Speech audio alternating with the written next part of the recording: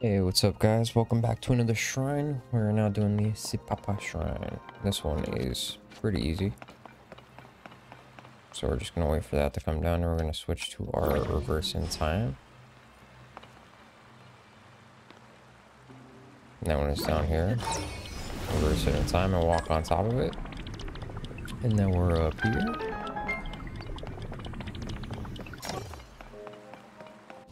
And I'm also gonna make this reverse in time just because I don't want to wait for another one.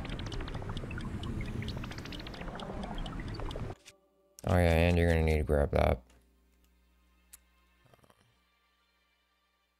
torch.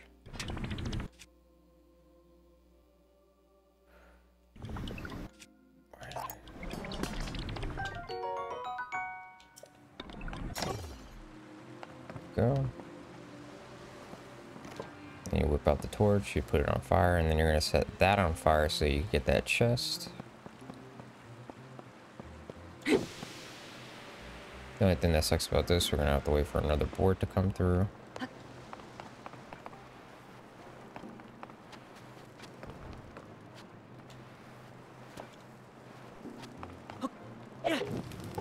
There we go. I guess you just gotta toss it at it.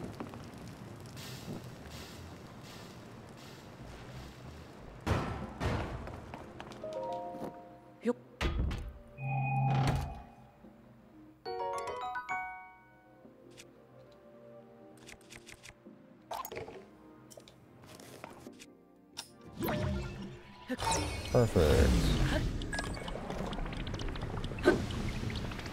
We'll light this back up and then we light those two torches and we're good to go and open the door.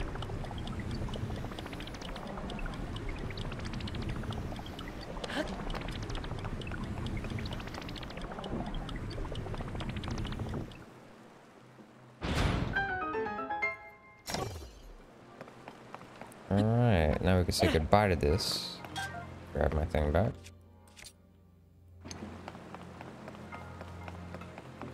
And this part's super easy.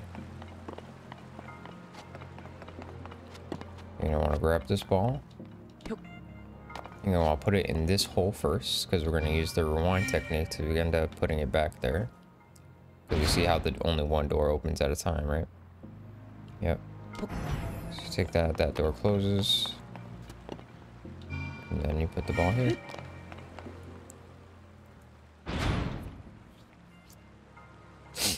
And then you just run through and get ready next to the door and put that reverse in time.